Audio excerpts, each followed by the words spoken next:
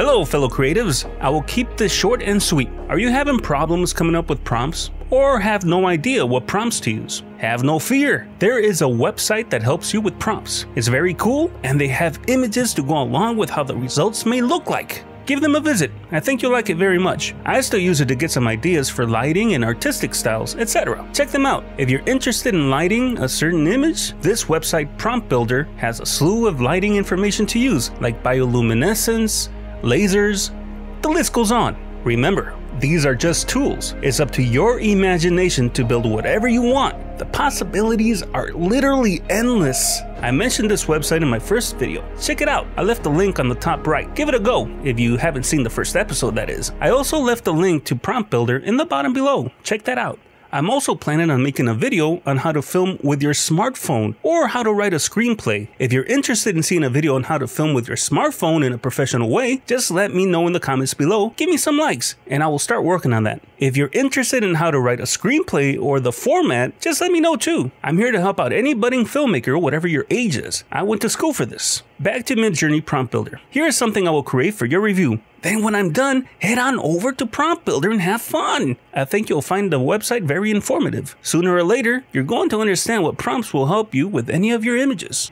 Now right here, what I'm doing is typing what my first prompt will be, which is a barbarian at the gates of hell. Midjourney likes using shorter terms, so it's better to be more brief than more elaborate with your words. The shorter, the better. I'm organizing prompts that will be added to your prompt builder, like these words right here. Like you want to make it a drawing or a pencil, ink, pastels, chalk. You know, you can click all of them if you want, and I'm pretty sure it's gonna get all messy. So build your prompts with the most important in the beginning. So if you want a barbarian and you want that to be prominent, make sure that that word is in the beginning. And you know, the minuscule stuff that are least important, you could add those towards the end. Basically what I'm doing is I'm choosing all the things that I think would be cool. Like I said, towards the end you're gonna see it's a big lineup of prompts. It's almost like a paragraph.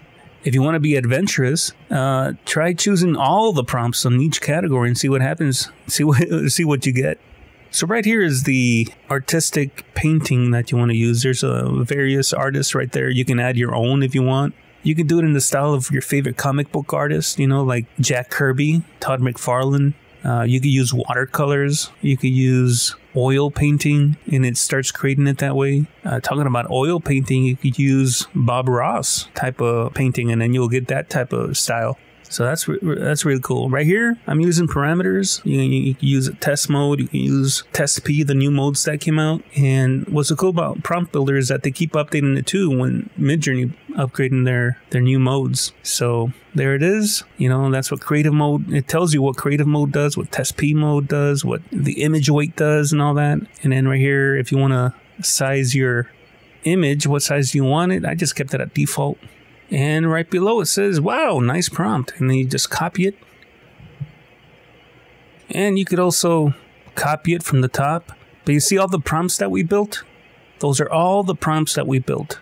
Then you just, you know, type it in your Midjourney prompt and see what happens and hope for the best. And this is the result I got with the test P.